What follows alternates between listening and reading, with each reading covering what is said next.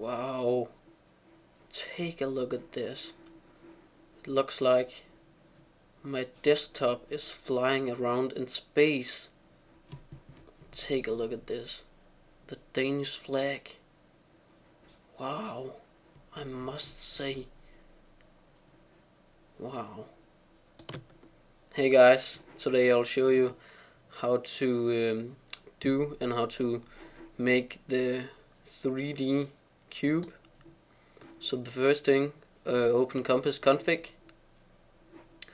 Now go to desktop and enable this rotate cube and desktop cube. If you go to rotate cube, you can edit the turning time, marker sensitivity, acceleration, speed and time. Now this zoom, you should see right here, if I take this down to this, it's not very pretty, right?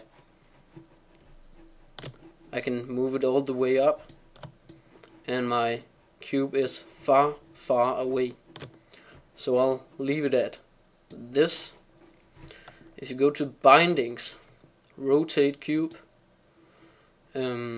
now this is the things you have to do to enable it. So to start the cube, press Ctrl, Alt and button 1, and the button 1 is this, where you press down and move around with your cursor.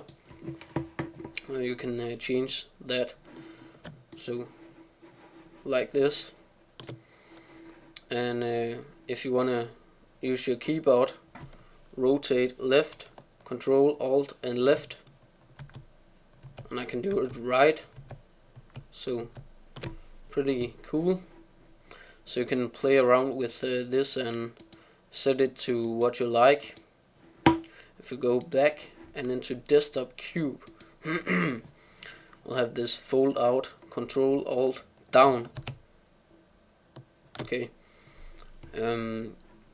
Now if we go to appearance, first behavior, you can choose the acceleration, the speed and the time again. If you go to appearance, you see this cube color. If I do like this, it's white, like there. You can change it as you want. And you have cube caps, the top picture on your cube. As you see, I'm having the Danish flag. So you press new and find your image and press open, close, and you have it. Now you have to enable this, you have to press this button to enable it. Now this sky cube or space cube, whatever you want to call it, you gotta enable that too.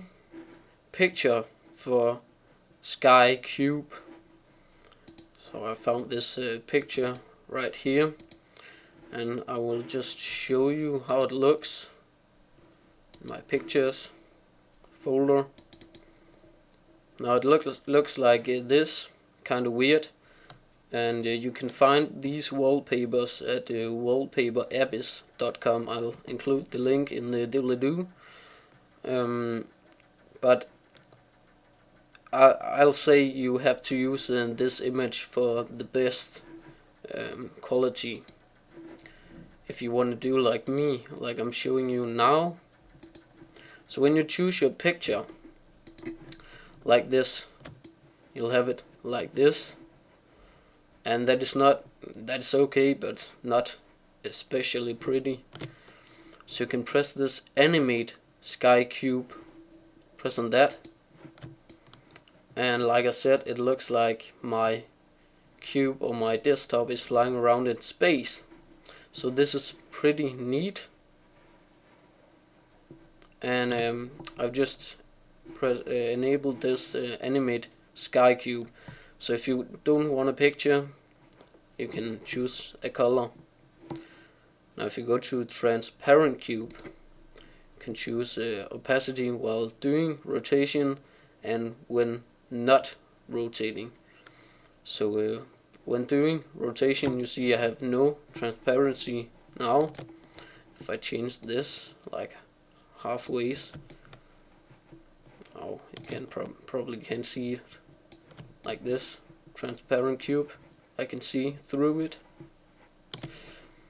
I'll have it like this. Looks much better. But basically, that's all you have to do.